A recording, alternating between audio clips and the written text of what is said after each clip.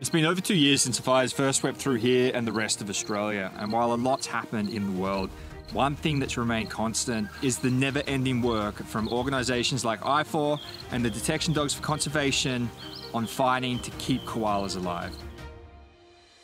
This is Billie Jean, she's our fresh scat detection dog. The work today is pivotal. We're here to look for evidence of koala scats so we can collect some samples to determine how well the koalas are doing 2 years post-fire. Oh, yes you did! Yes, good girl!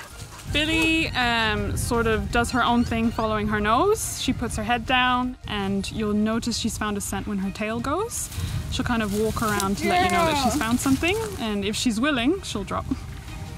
We've just thrown the ball to Billie to reward her for finding us fresh scats, which is super important to, one, tell her that, you know, she's done a good job. This is part of the game and she's playing her part. Every time Billie actually finds a scat, quickly identify it and then run to the best spot to actually catch the ball.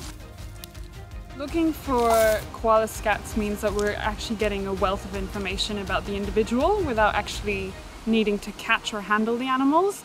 And this is particularly important for long-term studies that need to track their health and monitor populations, so that we can understand trends and make better decisions to protect them. Koalas obviously now listed as endangered through New South Wales, ACT and Queensland. So this work is even more critical, and with further efforts and more attention given to this cause now, we're hoping that there can be more action on ground. You follow this team through this bushland and the work that they do becomes so admirable. Scaling up and down the sides of mountains, often in the blistering hot sun, sifting through bushland looking for a tiny piece of koala poo.